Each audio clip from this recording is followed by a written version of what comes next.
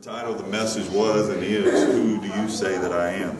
And it was all based around Matthew chapter 16, verses 13 through 18. Who do you say that I am? I'm going to try my best and pray to God that God will give me what I need to do it.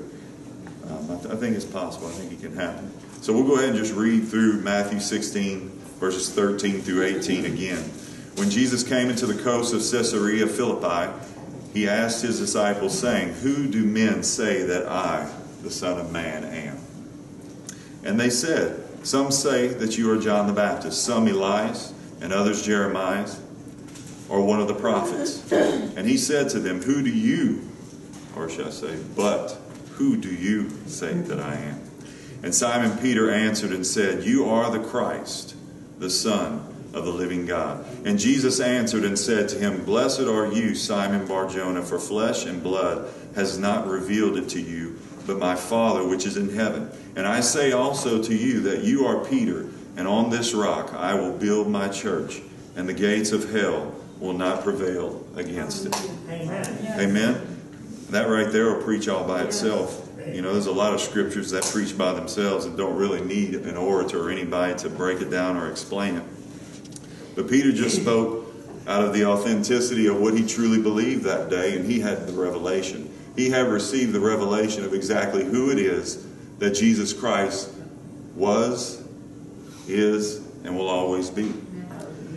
And so we covered a lot last time based on what Matt was just saying. We covered a lot. And so I just wanted to be real brief and just remind you of some of the things that we had talked about.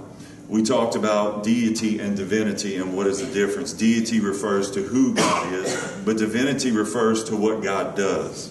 Okay? The attributes of God. And we took a closer look at that. We talked about how Jesus has been accurately recorded. He's been accurately recorded through the scriptures, through Matthew, Mark, Luke, and John specifically, up close under a microscope, well, not a microscope, but very close, looking at the life of Christ.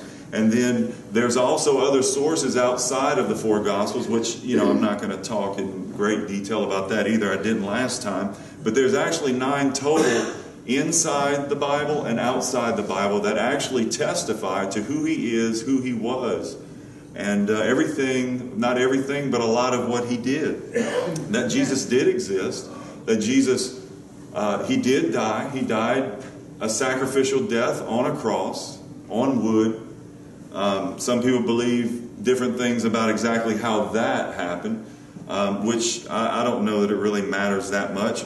But I know that he was sacrificed. I know that he was tied to a whipping post. I know that he took stripes across his back. I know the nails went into his hands and his feet. I know the sword was thrust in his side. I know this is all true. I know that not just the wood that he died on is not really what it's all about. It's the whole event. It's everything that took place there that sums up the sacrifice. What actually pays for my sin. What actually atones for it and removes it.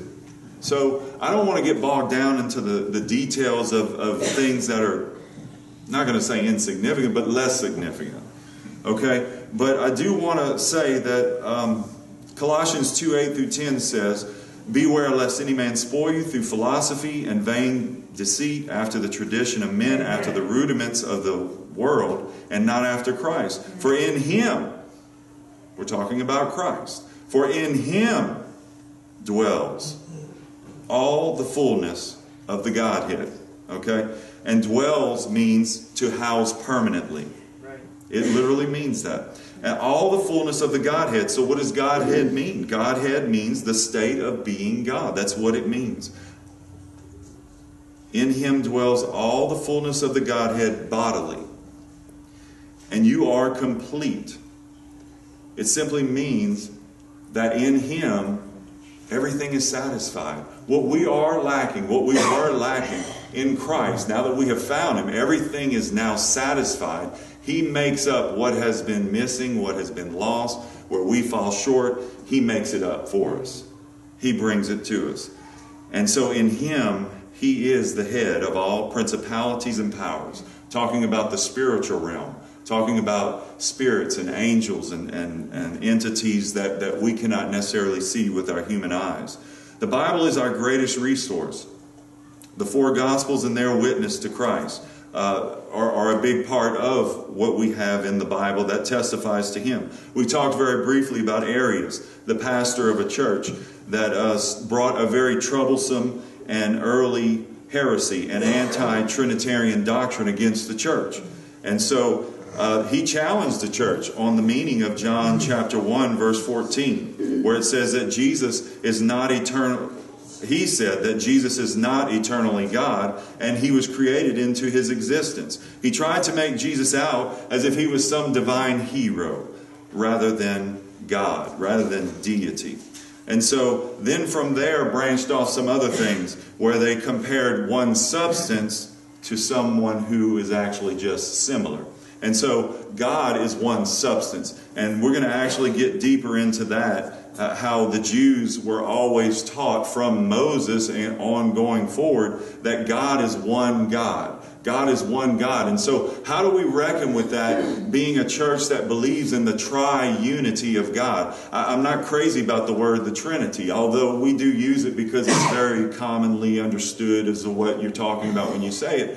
But when you say Trinity, it seems to put a lot of focus on just three. It doesn't bring it, in my mind, it doesn't bring it to the oneness of God, because God is one.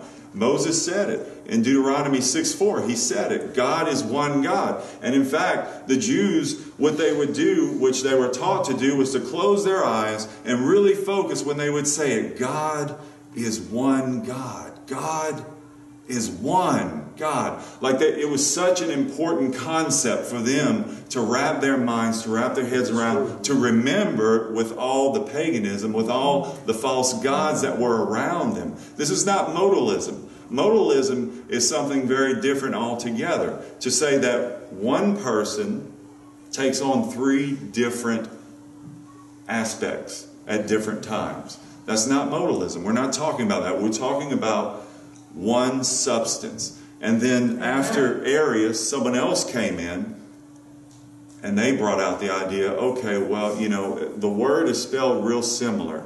And that was the word, similar, in their language. It was substance and similar. And he said, no, I think what was really being said is that Jesus is similar to God. He's not one substance in God. And so the articulation of what was actually being conveyed in Scripture, it's there. It's there. And so John 1 through 3 and 14, we read it. We expounded on it last time when I last preached on this. And the struggle with Arius, we talked about how real it was. The Emperor Constantine, the Roman emperor, who was the first self-proclaimed Christian, the first emperor of Rome that actually, looking at himself, he considered himself to be a Christian. And again, you know, who's to say, you know, I'm not going to judge that for sure. Constantine said something else that I really did like. Division in the church is worse than war. I really did like that. And then from him and the pastors and the bishops that were surrounding him, they brought them together in Nicaea so that they could hammer out, what do we believe? There's so much disagreement. There's so much division in the church. We need to nail it down. We need to hammer it down and figure out, okay, what is true according to Scripture? What do we believe? Okay? And so we talked about the Nicene Creed and what was actually brought out, and the specifics, that certain things in that creed that I wanted to focus on last time, where he says, we believe in one Lord Jesus Christ, the only begotten Son of God, begotten of the Father before all worlds, God of gods, God of God, capital G, God of capital G, God, light of light, very God of very God, begotten, not made. Begotten does not mean made. It does not mean made. Look it up. Dig deep in the word begotten in the Greek text there, and it does not mean made. Being of one substance with the Father, by whom all things were made. Amen. It was by Christ. Right. It was by Christ, according to Scripture. So there's an obvious problem we talked about in Isaiah chapter 42, verse 8. It says that God will not share His glory with any other. God will not share His glory with anyone else. Okay? Amen. It's very clear. John 2:11 talks about manifesting forth His glory. John 17:24 talks about the Father giving Jesus glory. Hebrews 2:9 talks about He was crowned with glory. 2 Peter 1:16 through 17 says that He received from God the Father honor and glory. John 13:31 through 32 says that the Father is glorified in Christ, and Christ is glorified in the Father. So if God will not share His glory with any other, then what do we have going on in these scriptures here? Okay? So we looked a little bit, just very briefly, at oneness, United Pentecostal churches and their way of thinking. United Apostolic, they have a very similar way of thinking in the oneness theology. Questions to ask. Well, first, before going into that, they believe that the Father is the Son is the Holy Spirit, all three, meaning they're all the same person. Amen. That's what they teach, okay? We do not. We do not. Okay? We do not teach that, and we do not believe that, because you can distinctly see three separate wills, especially two separate wills when Jesus is praying to the Father. And Jesus does not want to go to the cross. He's asking if the cup could pass from Him. And God tells Him, no, you're going to the cross. This is my will. This is what I want you to do. So you see two separate and distinct wills there. Okay? Also, the questions that you can ask is Jesus His own Father? Because He prayed to the Father. If Jesus is the Father and the Father is Jesus and they're supposed to be the same person, then who is it that Jesus was praying to? Was He just praying to Himself? Not my will, but my will be done. I mean, you know, no, that's not what He said. Okay, but that's the point I'm trying to make, is who was He praying to if Jesus and the Father are the same person? Okay, if Jesus' and the Father's will were identical, why did Jesus express desire to escape the cup? Okay, so, and then God the Father and the Son reveal themselves in the Godhead, distinctly, meaning differently, but yet unified, yet together in the decision that's going to be made, in the direction that's going to be taken. So the triunity of God, the complex unity of God, is a better way, I think, to say, to describe the threeness in one. Matthew 3:13 through 17, Jesus' baptism. We see three persons there represented. We see the Father, we see the Son, and we see the Holy Spirit. Okay? And Jesus' lips were not moving whenever the voice came out of heaven. Right? Jesus' lips were not moving when that voice came from heaven and He said, "This is my beloved Son in whom I am well pleased." And we already talked about that. We don't believe that Jesus was a ventriloquist either. Okay, so that was someone else who did that. So that oneness, that type of oneness idea and concept, it just doesn't work in Scripture. There's no way it works. And then again, we see in Matthew 17:1 through 7, we see a similar situation at the Transfiguration, where Moses and Elijah appeared, and then you had the three disciples, Peter, James, and John. They were with Jesus, and in that Transfiguration where Moses and the body of Elijah appeared, a voice from heaven speaks out again. So again, we see two separate persons in two totally different places. And then God the Father and God the Son, they have two different wills. We already talked about that.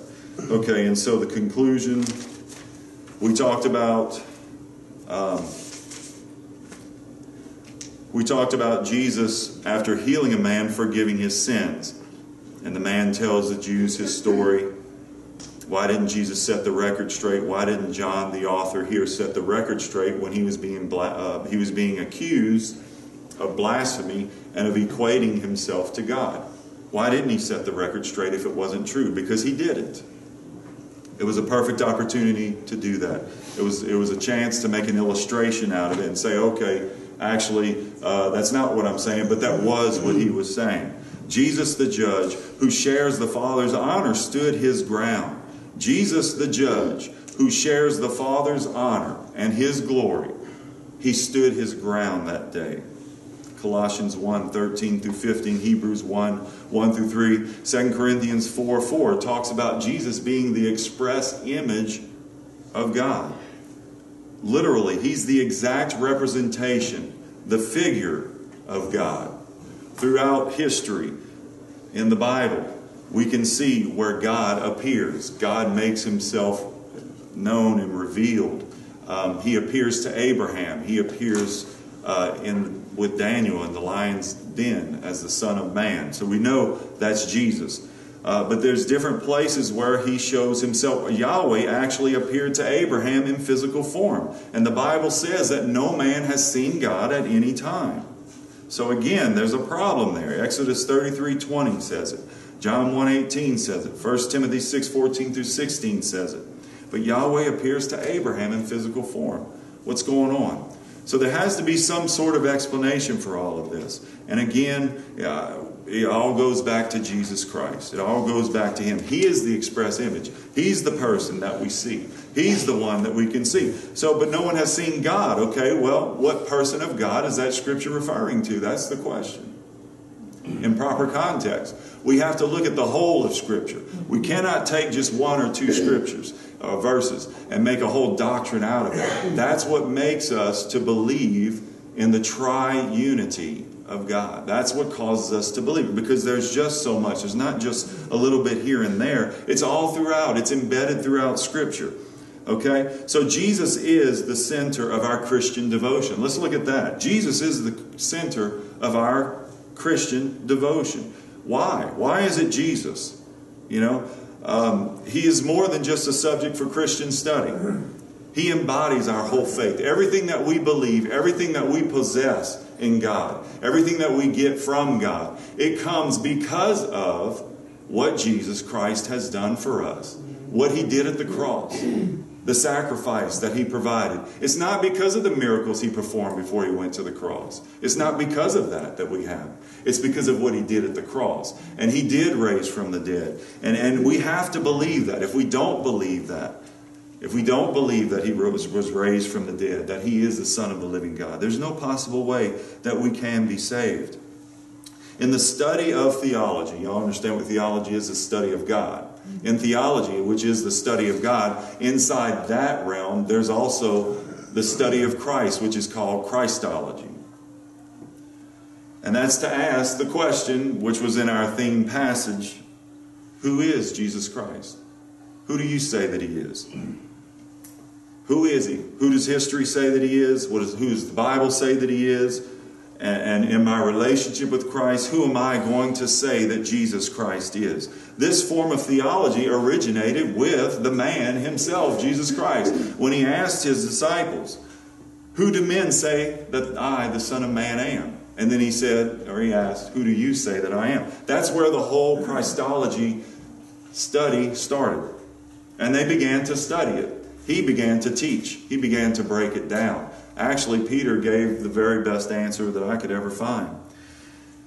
But it's interesting that in all these other major world religions, where you've got these leading figures and characters in those faiths, such as Muhammad and Buddha and Krishna, there is no known study that I'm aware of Buddhology. There's no known study that I'm aware of Muhammadology, of Christology.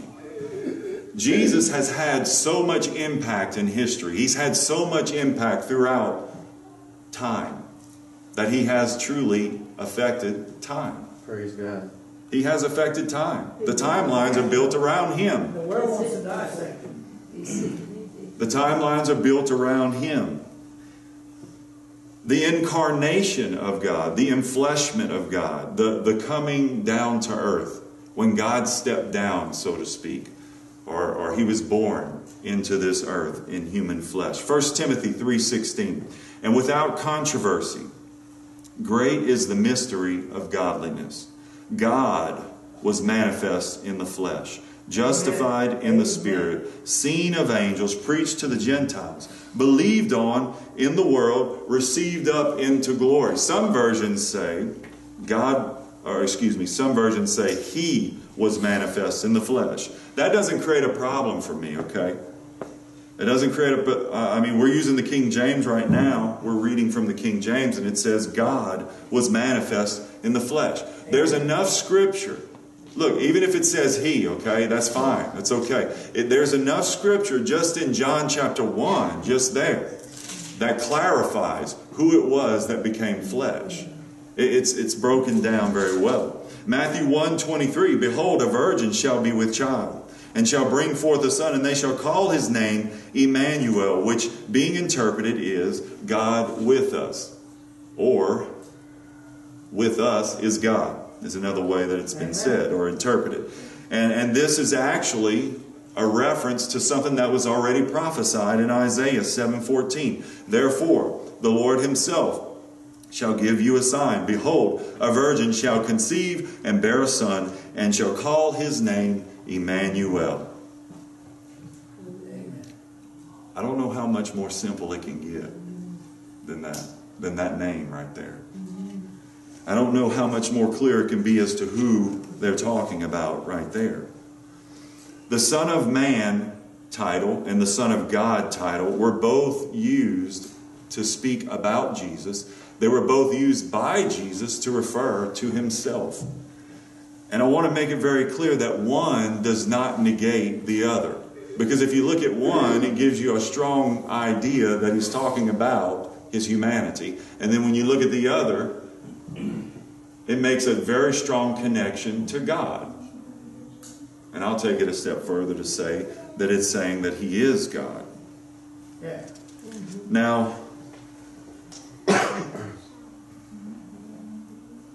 the Son of Man in the New Testament by Jesus, okay, it's been used a few other times, you know, by others, but by Jesus himself, it was used 85 times that I could count, okay, if I counted correctly. It's approximately 85 times. And that was how Jesus referred, this is what's interesting, that's how he referred to himself the most. He referred to himself the most as the Son of Man. And at first I was like, okay, well, why is that? Why wouldn't he refer to himself more as the Son of God? You know, why? I don't know. Does it really matter? Maybe not, but I don't know. It just really kind of interested me. And in Revelation chapter 1, verses 13 through 18, it talks about John, how he was in the Spirit, and he saw one like the Son of Man, clothed with a garment down to the foot, and girt with a golden girdle. His head and hair was white as snow, eyes as a flame of fire, feet like fine brass as burned in a furnace, a voice as the sound of many waters. Let's read Revelation 1:17 through 18. And we're going to see what happens as John sees this. What kind of a response or reaction takes place. Revelation 1:17 through 18. And this is what John does. He says, and when I saw him, I fell at his feet as dead. And he laid his right hand upon me, saying unto me, fear not. I am the first and the last. I am he that lives and was dead. And behold, I am alive forevermore. Amen. And have the keys of hell and death. So what he does when he sees this Son of Man, the title that he's referring to him as, he falls at his feet. He falls down. I mean, he falls straight down. Amen. And all throughout the Bible where you see prostrating, you see people falling on their face, what are they doing? They're worshiping. And that's exactly what John was doing. John was worshiping him. It's not appropriate, people. It's not appropriate to worship someone who is not God. Amen. It's just not. No. And it's been made very clear in Scripture also. It has been made very clear. These are references. Anytime that the words the title Son of Man is being used, it's a reference that actually goes back to Daniel. The book of Daniel, chapter 7, verses 9 through 14, talks about the Son of Man and how the Son of Man comes to the Ancient of Days. It's really cool because it shows the Son, it shows Jesus, and it shows the Father together in one picture. How the Son comes to the Father. in that picture, in that scripture. And so what's really interesting is when John's talking about this, he's making a reference to that.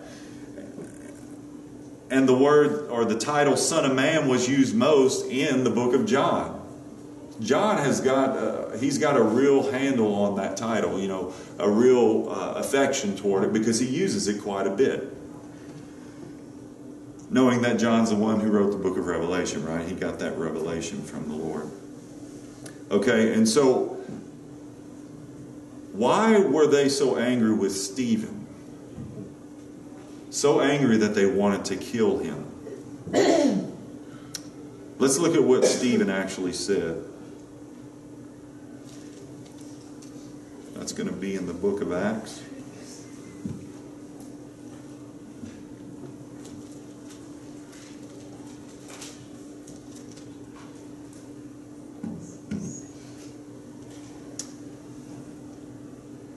Chapter 7.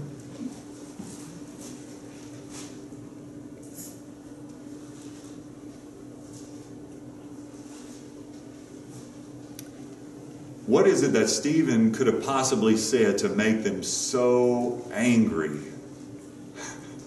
that, like children, they covered their ears because they didn't want to hear what he had to say? Are you kidding me? It never really occurred to me until studying for this message. And I looked at that, I was like, oh my gosh, are you serious?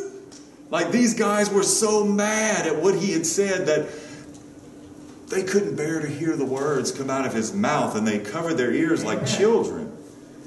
But then, like beasts, they grabbed stones and they stoned them to death. Okay, let's see. Let me find.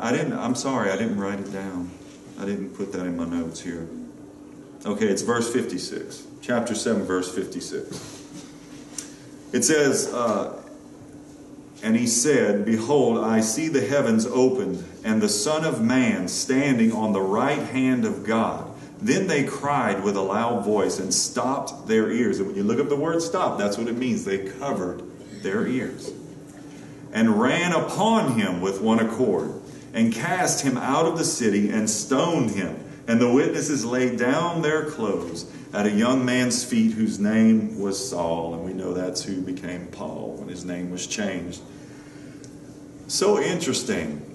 They were so upset because he made a reference to Jesus as the Son of Man, and also that he was standing at the right hand of the Father. In other words, Stephen got a standing ovation as he was about to go to heaven.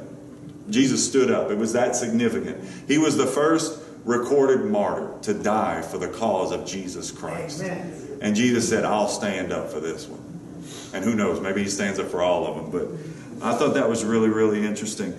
But it made him so angry because he referred to Jesus as the Son of Man. Again, they knew the scriptures. They knew what was said in Daniel chapter 7 about him being the Son of Man, and the connection with him being the Messiah, and the connection with him being God. And they did not accept that. They completely rejected that.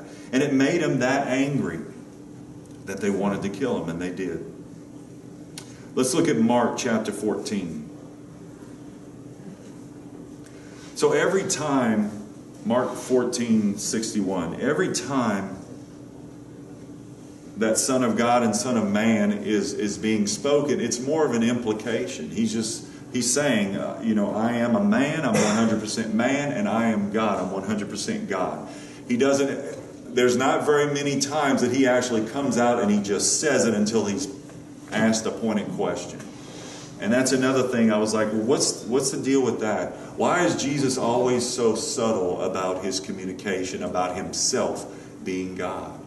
Why? Why does he make it so, you might think complicated? Why does he have to be so difficult? Why can't he just get to the point and just tell people, this is who I am? Because they would have killed him. They would have killed him right then and there. You've heard it so many times. Jesus laid aside the expression of his deity. He wasn't going to be forced to act as God. The Father would have had to do something from heaven to stop it, But he didn't want to, and it was the Father's will. The Father didn't want him to just plainly and clearly and just easily just throw it out there, because they would have killed him. I mean, you see how they acted. You see how they responded. And what they were going after was they wanted to catch him in a blasphemy. They wanted to catch him. What exactly do you mean when you say that, your father? Who is your father? Son of God. Son of God, that's blasphemy. You're making yourself equal with God, And so this is the mindset that they were operating in. So if he would have just come out and said, no, I'm not going to say I'm the Son of God. I'm going to just straight up tell you, Emmanuel, I am God. God with you right now. That's who. They would have taken him out right then and there. I mean, his human flesh operating as a human. Yeah, he's performing miracles, but who's he performing the miracles by? By the authority and the power of the Holy Spirit of the Father. That's how he's functioning. That's how he was operating.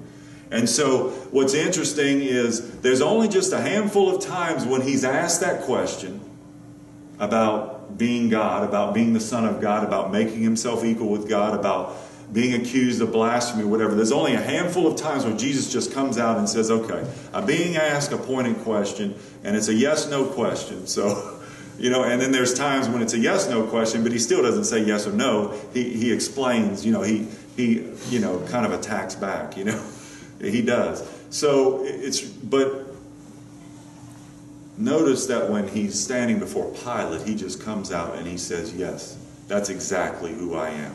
Pilate's like, is that who you're saying you are? These Jews are saying that you're saying that you're God, that you're the Son of God. Is that who you're saying you are? And he says, yes, you said it. That's exactly right. That's who he's already there, y'all. He's about to get crucified. So there was no reason to hold back anymore. There were certain things that the Father wanted to see accomplished in his life and in his ministry.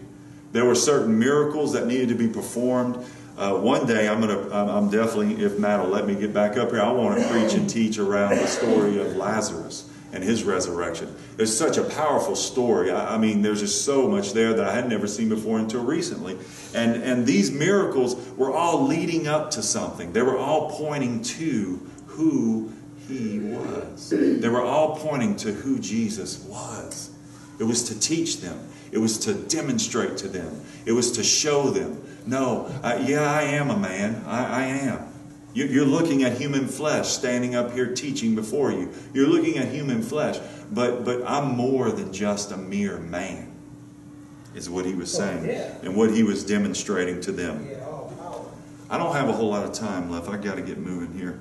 Okay, so Mark 14, 61 through 64.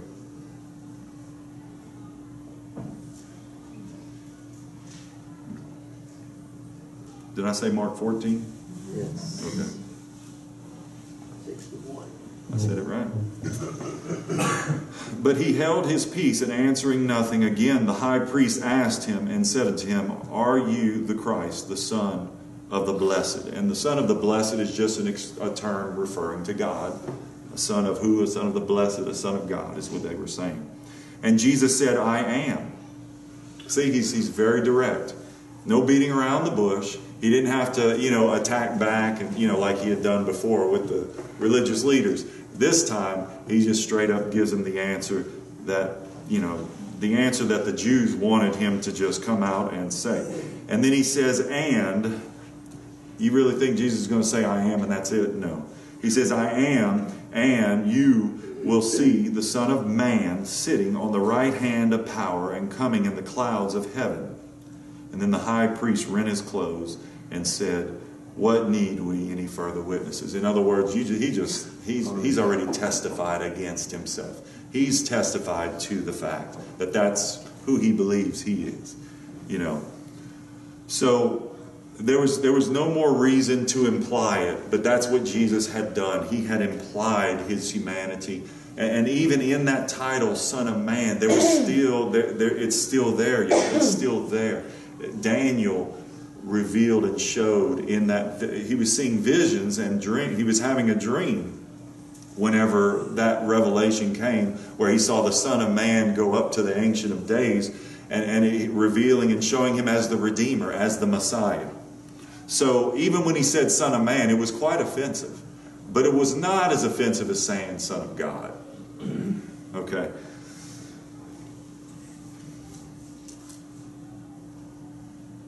So I want to make it clear. I want to make it clear that, see, some people would say that, well, when you say Son of God, does that mean that he's not God? You know, he's just his son. He's the Son of God, but it doesn't say he's God. And this is my answer to that. If he's not God by saying that he's the Son of God, then he's not a man by saying he's the Son of Man. You can't have both. A good argument is going to be a consistent one. And so if I'm going to say that he's not God because he used the title that he's the Son of God, then he's not a man by using the title he's the Son of Man. Although God is one substance, Scripture reveals his threeness. He reveals himself as three in one. There's all kinds of analogies that different people have used. They've used the egg to separate, you know, and show three components to come together and show one unit, one substance. But they can all be taken apart and show distinctly that there's three parts. And then I used in my message last time the sun, the S-U-N, to describe and show that, hey, one component, one unit, the sun, shows three different characteristics. The brightness of the star is a good example of Jesus and his image. How he is the image of God. He's what we see. He's what the world saw when he came down to earth. He was God with us. And so also we can see the warmth that comes from the heat from the sun. And we can feel the heat. It's a good expression and a good example, just an illustration, showing the Holy Spirit. How we feel his warmth and we feel his touch on us. But then the ultraviolet rays, we cannot see them. Just like the heat, you can't see it. We cannot feel, and it doesn't really, I can't feel the ultraviolet rays, but it affects me and it can change some things about me. And it's very much like the Father. He's very real. I can't see him. And so that was just, you know, one other illustration. That's probably one of my favorites. And then recently I saw another one that I thought was really good. Time. Let's look at time as a good way to illustrate the Trinity, past, present, and future. How is it possible that three persons, how is it possible that the Father, Son, and Holy Spirit could all three be God? How is it possible that the past, present, and the future all be time? All three are different in their own way, but they all, in their essence, they all share the nature of time. They're just illustrations, just analogies. I could give you I couldn't, but if I could give you 5,000 analogies, it would prove nothing. I mean, seriously, let's be real about it. All they do is they illustrate. They only illustrate. And the greatest analogy that God's given us is in his word. 1 Thessalonians 5:23, it says, "And the very God of peace sanctify you wholly. And I pray, God, your whole spirit and soul and body be preserved blameless to the coming of our Lord Jesus Christ." And what I'm suggesting to you tonight, where he says here, "I pray, God, your whole spirit and soul and body be preserved blameless to the coming of our Lord Jesus Christ." Amen. We are made up of those three components. It's generally accepted. But look at Genesis 1:26. And God said, let us. And God said, let us make man in our image, after our likeness, and let them have dominion over the fish of the sea, and over the fowl of the air, and over the cattle, and over all the earth, and over every creeping thing that creeps on the earth. And so what I'm suggesting in this analogy, which has come from God's word, that we are made up of spirit, soul, and body. That's the three components that make up our person, the essence and our nature of who we are as a complete package. Father, Son, and Holy Spirit, making up the complete essence and nature of God as a whole. He created us in his image. He said that he was going to create man. He said God said in our. God said, I'm going to let us make man in our image. And so I think that's the most powerful, and I think that's the greatest analogy to try to describe to somebody, rather than taking something like water or an egg or the sun or, but our human minds, we need help sometimes. And so that's why we do it, I guess. Isaiah 44:6. Thus says the Lord, the King of Israel and his Redeemer, the Lord of hosts. I am the first and I am the last. And beside me there is no God. It looks like two people are saying that there.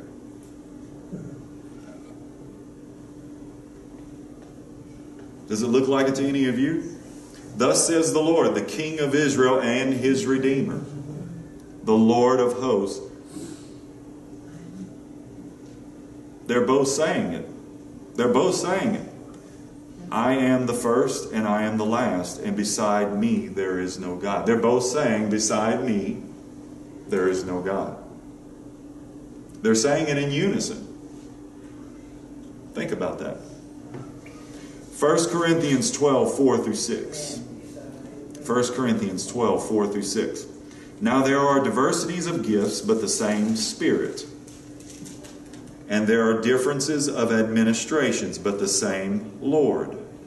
And there are diversities of operations, but it is the same God which works all in all. I see the Trinity. I see three right there working actively.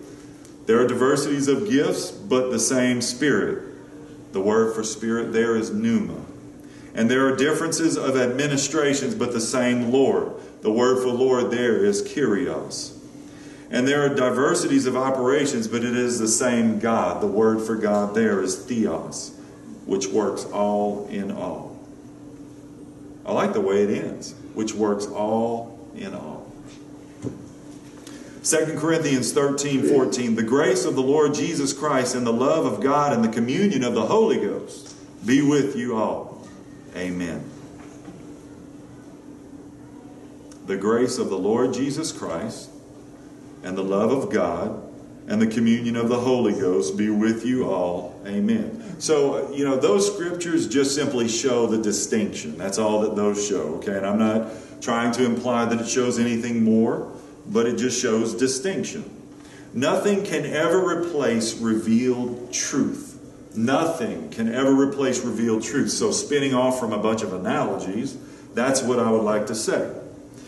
Nothing can ever replace revealed truth. So when God steps down into our human understanding and He reveals something to me or you or us, that's more powerful than anything else. Look, hey, you have to have a true, genuine connection with God. That's right. If you don't have a connection, if He doesn't run into you or you run into Him or y'all run into each other, however we got to say it, there needs to be a real connection. Because He is real and we're real. Amen. And if that doesn't happen, then there's not going to be any truth revealed. And until I get a revelation of this, I can see it in the black and white of the text, and I can hear it, from someone like you. But I need God to open up my understanding, to put it in my mind's eye, to where I can grasp it, to where I really can get it. No human analogy can fully depict the nature of God. Let's just face it, it's complex. It's the complex unity of God. I rather say triunity of God rather than Trinity, because Trinity stresses three persons and it doesn't stress the unity of three. See, that's why I like to say triunity. It stresses the unity of the three. Is that all right? It shows the complexity of God and the difficulty to understand or explain God's triunity.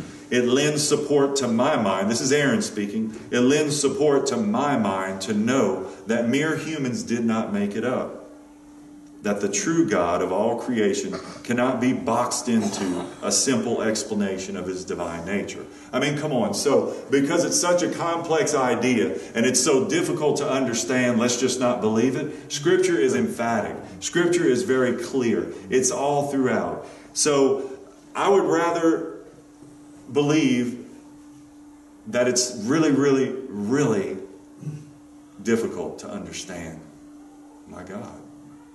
He's that big. He's that complex. Amazingly big. To look at all that He's done, to look at everything that we know and we understand that He has created, His capability. Why is it that anyone could think that the God and the Creator of time, space, the mountains, the hills, the Bible says He weighs the mountain and the hills on a scale and a balance. The Bible says that God has taken the stars and the planets and He thrust them in the air and they hang there on nothing, like it's velvet, like it's black velvet up there. The Bible says He holds all 7 seas in the palm of His hand. Just think how big God is. And so to not be able to understand the complex unity of God, okay, I can get that. But not to be able to accept it? To not be able to accept it when He said it?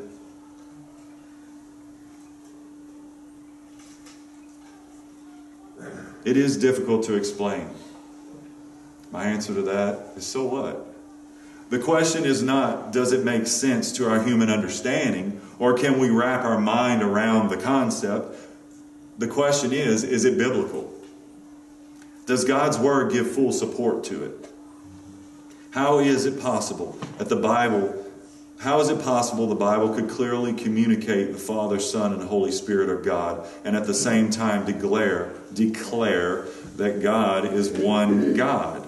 How is this possible? And that's what really trips people up sometimes, is the 3-in-1 concept really that foreign to us.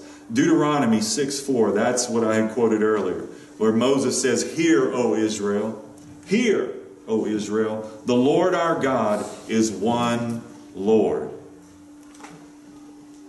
And so when you read that in the black and white text, it can be real easy to just get hung up on what we understand the word one to mean. But as always, it's important to go into the Hebrew, to go into the original, and to understand what the word one truly means. It's really interesting.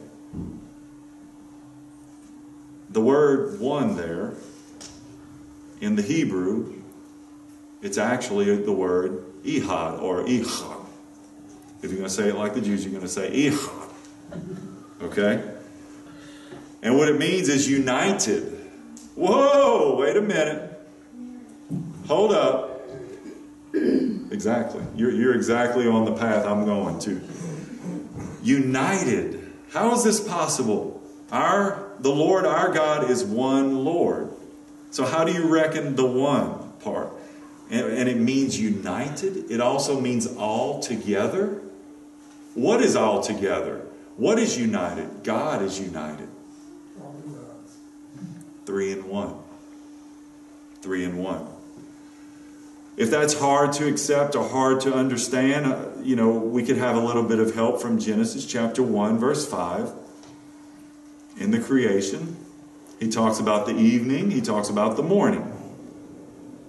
They were the first. They were the Ihad day. The morning and the evening are 2 parts. And together, they make one day. Okay?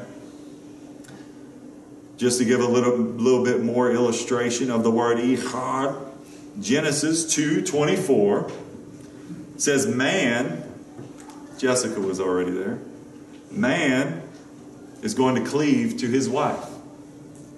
It's the way God designed it. And the 2 shall be one. The 2 shall be Ihad. They shall be one flesh. They shall be one flesh. 2 persons come together and they equal one flesh. It's a beautiful thing, isn't it? Exodus 36:13. In the construction of the tabernacle, the Ihad tabernacle, the one tabernacle, there were many, many, many pieces. Many pieces that they brought together. It's the same word Ihad to make that one tabernacle. In Exodus 36:13. I can safely say I believe in one or Ihad God. I do not worship anyone that was created. The Trinity, the triunity of God, is not the belief that God is 3, is not the belief that God is three persons and one person at the same time. That would be a contradiction. Rather, it is the belief that there are three persons in one nature. This may be a mystery, but it is not a contradiction. That is, it may go beyond reason's ability to comprehend completely, but it does not go against reason's ability to apprehend consistently. That was Norman Geisler. Let me say it again, I'm sorry. The Trinity is not the belief that God is three persons and one person at the same time. That would be a contradiction.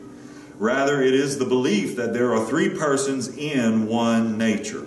This may be a mystery, but it is not a contradiction. That is, it may go beyond reason's ability to comprehend completely, but it does not go against reason's ability to apprehend consistently. So, what he's saying is, you may not completely understand the fact, you may not be able to fully explain it, but because you know it is a fact, you can accept it. That's right. You may not want to accept it. You may choose not to. You know, I cannot break down the law of gravity to you. I'm not going to even try. I cannot fully explain it. But I would never, while driving in Colorado on the mountainside, I would never stop the car on the mountainside of the Rocky Mountains and just go jump off the edge because I don't understand and I don't accept the law of gravity. Hundreds and hundreds of feet down, just because I decide that I want to deny the truth. You know, I go to work every 3 weeks. I go on a helicopter, and I have no good way to explain how that works, how that helicopter can lift. They'd say it's the lift, the drag, the thrust, the weight that picks it up, that keeps it up, that pushes it forward, that keeps it going. Some have even compared it, and I don't know, maybe my brother-in-law could better. He's an aviation guy, so he knows a whole lot more about this, but they say that it could even be compared to the bumblebee. That there's no good explanation of how a bumblebee can even fly because the wings are too small for the weight of that creature. But the bumblebee flies, and the bumblebee doesn't know that it's not supposed to be able to fly. It doesn't seem to know that its wings are too small and that its body weight is too heavy. And so I get on the chopper every 3 weeks and I go. And even though it's very clear and many will tell you, you know, there's no real good scientific explanation, you know. In conclusion, if you'll stand with me, I'll read you just a very short story. The Vietnam War caused the family to be separated, and the father was forced to stay in Vietnam while the wife and 2 boys were able to come to the United States. For 17 years, they communicated with each other only through letters and pictures. The father could see his boys grow up from a distance. Then finally, the governments of Vietnam and the United States made an agreement that allowed the father to come to the States to see his family.